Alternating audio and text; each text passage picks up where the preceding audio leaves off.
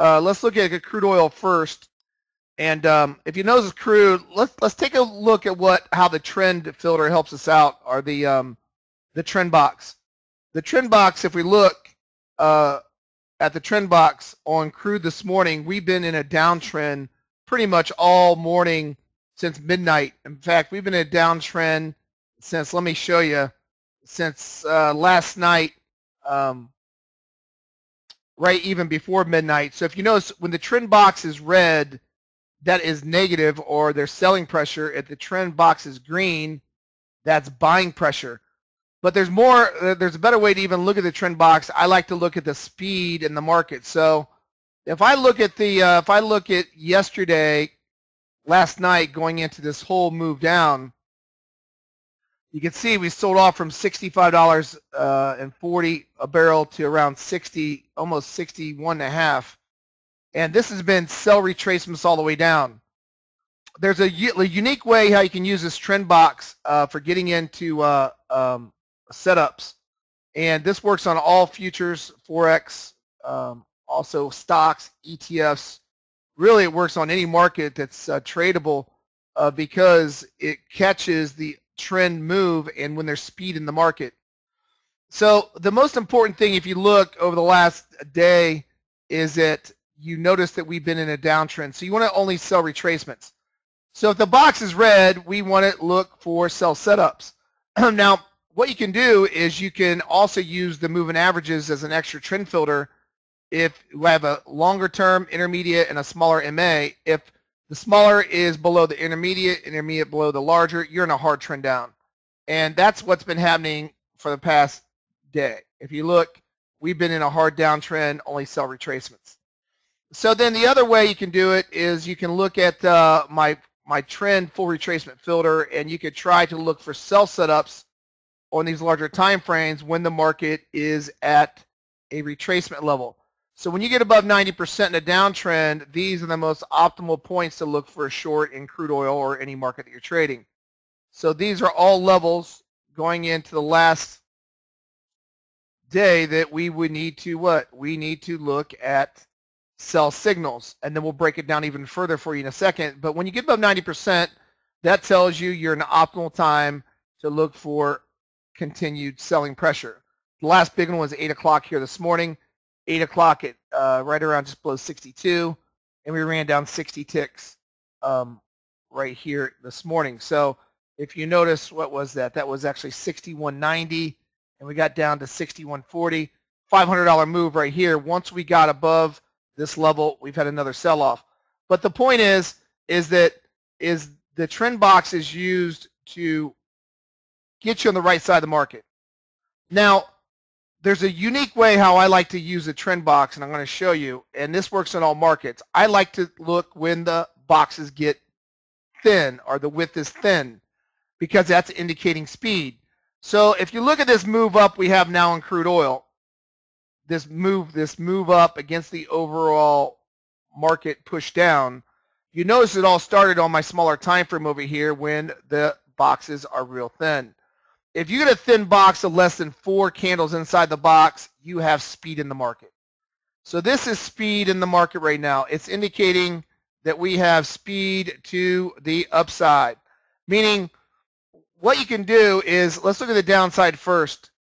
If you're going with trend, this is the easy way to pick the market apart, in my opinion, is that when you see the width of the box is less than 4 bars, I like 1 or 2 is very fast speed, like gasoline on the 3 sim. If I see a 1 bar on gasoline, it indicates to me that market's going to move.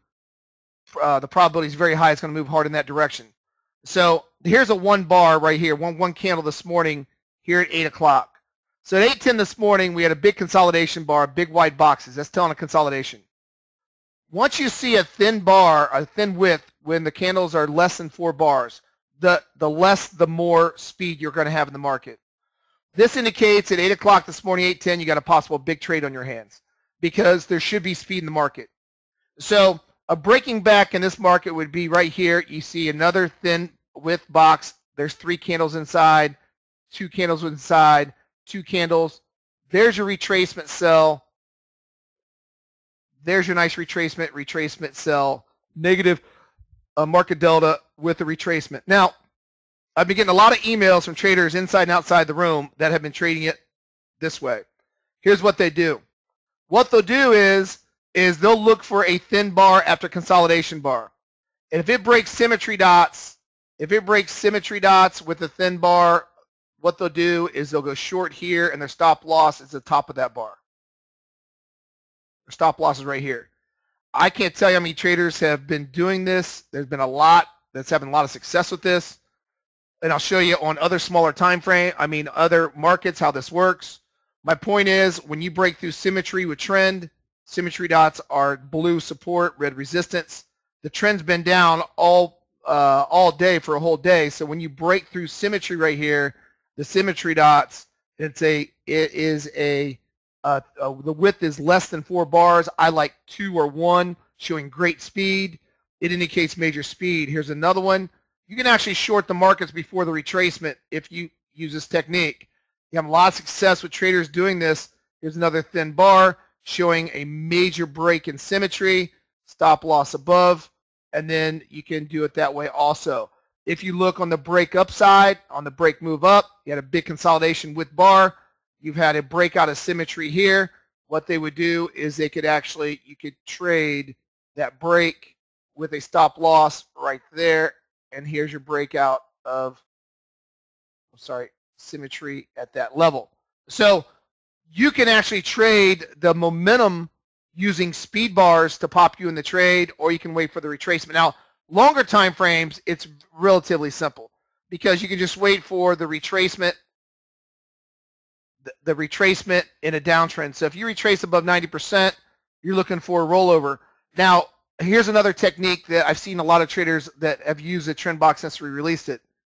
They will wait until we get above 90% and we're in a downtrend, and then they'll come over and they'll wait for a Trendbox to get thin, meaning less than 4 bars to show speed, and then right after that first box, let's say that right here that you're in a retracement, okay? Let's say right here you're in a retracement, you're above 90%. You're above 90% on these big wide boxes right here on my larger time frame, my trend filter. As soon as this thin box comes in, the first thin box at print showing speed, traders that are using the system will go short. They've been having a lot of success with this setup. Their stop loss will be above that swing high. Meaning what they're doing is they're using a larger time frame. They're using a larger time frame such as this. For example, let's look at 7:51 here this morning. At 7:51 this morning, we got a full retracement on my larger time frame right here. Full retracement. We're above 90%. So what they'll do is they'll look at 7:50, almost 8 o'clock this morning. That's these big, thick bars right here. Real thick, long, wide width bars right here. What they'll do is they'll wait until they get a thin width below 4 bars. Within 4 bars, this happened to be 1. If it's 1, they will go short. 1, 2, 3, 4 bars. They'll go short, put their stop loss right at the high of that swing bar. A lot of success with this setup doing this. Let me show you this in a little bit in detail in other markets so you know what I'm talking about. Works really, really good in gasoline. Several setups this morning in gasoline so far. So what they do is gasoline is very volatile, but it's the same concept. What you want to do in all these markets, if you get a wide bar, a wide width on a bar, the width is wide, more than 4 bars. If I see a 1 bar print, 1 candle print, inside the trend box, I know I possibly got big speed.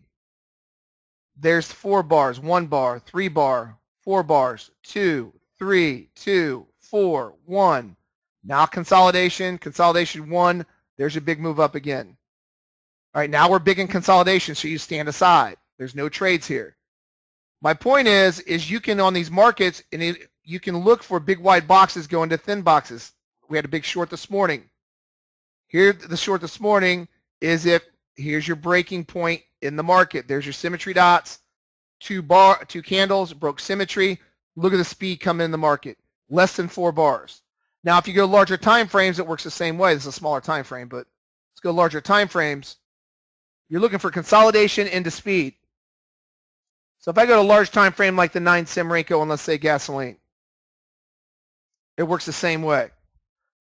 This is a consolidation bar. So if I see consolidation on a 9 sim Renko and gasoline, if I see less than 4 bars, now gasoline, I like 1 or 2 candles. 1 or 2 candles suffice showing me speed. So my trading methodology in gasoline is two candles or less. So if I see 2 candles or less on gasoline on a 9 sim Renko, that told me right there it broke symmetry. That is a major sell. This morning it happened after 8 o'clock. All right, so if you see that after consolidation, here's consolidation bar and a downtrend. There's your consolidation box. If I see less than 2 bars or 2 candles inside the after consolidation box, right here, it tells me there's a major possible push right there. 1 tells you there's really going to be a hard push in that market, especially gasoline. If you see a 1 candle inside of any market that prints, I don't care what market it is, and you're breaking symmetry, it's typically the point to get into the market, because that should be speed in the market showing you, because these trend boxes have a trend filter built into it. And for it to print just 1 candle inside of a box is very, very rare. So once you see that, it tells you a possible big push in the market. So it's on the upside too. If I see any, the key is symmetry though. If I come in between like this, if I see big consolidation this morning between white boxes, you know, there's multiple candles here, over 12, 15 candles, 12, 15 candles, and I break symmetry and I go into a 2 or less on gasoline, I know right there is major speed, possible major speed. You can short it, stop loss, even before the retracement is right there. Now, if you want to take a retracement sell, the first full retracement is right here. So I'm showing you there's 2 ways you can do this. You don't have to wait for the full retracement if you come down for a full retracement if you're watching the speed of these candles on any time frame. As long as you're below 4 bars, I like seeing less than 4 candles inside of the overall bar. Okay? But what you can do is you can actually use smaller time frames. For example, like I said, if you get into, I showed you this one at 8 o'clock. Let's go back to even further here, one at 63.20. So let me just show you so you understand how to do this. It's a pretty neat concept. So here's another, we showed you this major inflection point here. Let me show you this major inflection point here. It happened at what, 5:40 this morning. So this high at 63. So you're at a full retracement on the 9 sim Renko. You're at a full retracement. Here's your full retracement. Here's a full retracement. We're above 90%. So what you can do is you can check down to your small time frame. Okay, so let me see the 3 sim Renko show me a thin box to pop me in the trade. So if you look at this morning, here it was this morning. Here's your consolidation box that we talked about. Look at that big consolidation box. Once you see this, that should be the green light to tell you less than 2 bars. There's your short. Your stop loss is 2 ticks above the swing high. You can literally catch some of these moves in the infancy of the move without even looking at the first retracement. So once you start doing this technique, you're going to see what I'm talking about. Right here is a full retracement like I teach you. So what I'm going to show you, and this is something that a lot of traders are using on a lot of different markets, not only retracement, but the momentum. So you have to do it, though. If you use a technique like this, I'm getting the first one, you want a full retracement on a larger time frame, whether it be a 5 Renko, 5 sim, or a 9 sim Renko. So this coincided, let me show you. I'll make this a little more easier for you to see. It's a really good technique to use because you can catch some of these trades in the infancy of the move before they even start moving really hard. So let's take a look at these 2 right here. Let's take a look at the one at 3 o'clock also. So let's go back and we'll take a look and we'll move forward here so you understand what I'm talking about and the one that just happened. So here's the one at 3 o'clock. So we got a full retracement here at 3 o'clock, right? Here's your larger time frame, right? You got a full retracement. Let's break this down to layman's terms so you know what I'm talking about. There's your full retracement. So instead of trading off a 9 sim by itself, you got a large stop. If you trade off a 9 sim Renko, your average stop is around 22 ticks. If you go 2 ticks, let's say if you wait and you wait for that green bar to go negative market delta or close red, 2 ticks above the swing high, your average stop is going to be 22 ticks. It's a large stop, right? So we don't want large stops. So how can I get into this move if I'm at a full retracement on a larger time frame? I know I'm in a downtrend. I've got red trend boxes all the way down. I know I'm in a downtrend. I got to sell the market. I got to short. I'm not even thinking about buying. What you can do is you can break it down into a smaller time frame right here. Right here, you see this set up all the time. You'll see a consolidation like this. It'll look just like this on a 3-sim Renko, my small time frame. Look at this big consolidation box. That tells me that this is now at this swing high, right? This swing high is at right here at that got as high as, where did it get as high as? Right there. 1 second. Consolidation all the way back to here. Can't get my mouse on it. So let's start consolidating from here to here on the 9-sim Renko. So once you see a break, and watch how this works. Once you see a small, thin box, the width of the box, less than 4 candles, I like 2 or 3, that was your sell signal right here, right at that close of that box. Your stop loss is 2 ticks above that swing high. You can do it right there on the box, or you can go 2 ticks. You want to be really conservative, 2 ticks above the actual bar, candle bar. All right, so you can actually look and get into some of these setups off the larger time frames based upon what we're looking at here on the larger time frame push back up. Let's go to the second one. We're at a full retracement on the 9-sim Renko, full retracement. Look what happens here. We got a big consolidation box. This is when the 9-sim is at a full retracement. Here's your big consolidation. A big wide box means consolidation. What you want to see after you get above 90%, since you're at a full retracement, you want to see a what? You want to see a speed box come in, less than 4 bars. This happened to be 2. There's 2. Right there is your entry, stop loss. You can get in before the first retracement, and you have a first retracement sell there also. So you can use this larger time frame, guys. Here's another one, 7:50 this morning. This one just happened, but same thing. If you noticed, we had the big consolidation box there. Big boxes. Look at that thin box. That was 1 bar. 1 bar. If you see 1 bar, I'm telling you, just look at it. Don't take my word for it. Look back at the thousands and thousands and thousands of days back, and you can see if you get 1 bar after consolidation, 1 candle, sorry, that usually starts a big trend, big move. 2 bars, 1, 2 bars, 3 bars, 4 bars max, but that usually starts it. So that was consolidation after the 9-sim got above 90% in a downtrend. So what we can do is once that bar prints, you can open it up, stop loss above the close of that bar. I like the close of the high of that trend box. Obviously, we know if you don't take that one, obviously we know this is a sell right here. You come up above 90%, there's your overall sell signal. So what I'm trying to show you is you get 2 shots at the market. You get 1 shot. Here's your consolidation on the 9-sim Renko. Here it was this morning. Here's your big consolidation. 9-sim was on a retracement, got above 90% right there. You're above 90%. If you see a small, the width of small where candles are below 4 bars, I like 1 or 2 or 3, then that is that's your signal for a possible big move down. Okay? Something you can start looking for another setup that a lot of traders are doing in the market, in the room. They're looking for a full retracement on the larger time frames. They're checking down the smaller time frame to say, hey, I'm at a full retracement. In other words, I'm at a full retracement right here at all these sell signals and these buy signals right here. It happened yesterday too. Buy signal here, buy signal here.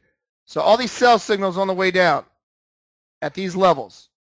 Here, here, here, here, here, here, here, here, here. All the here, another sell signal. All these sell signals here. So we're at a sell signal right now on the larger time frame. So if we're at a sell signal on a larger time frame, do we have speed coming in yet? No, it hasn't closed yet.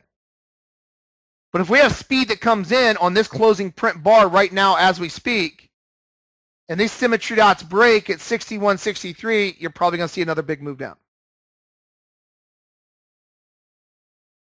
That's how you can use larger time frames with the speed boxes.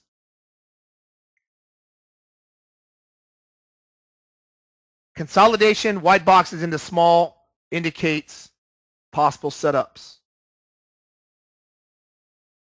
Okay? It's a really neat way to do it. As long as you got a full retracement.